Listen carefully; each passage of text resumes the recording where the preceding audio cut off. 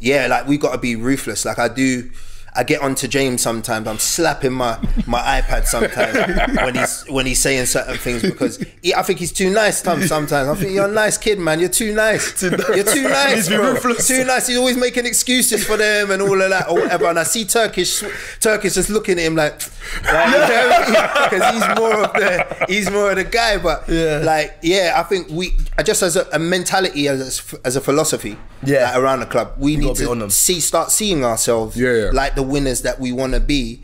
Then other people will start treating us like that. Especially this season.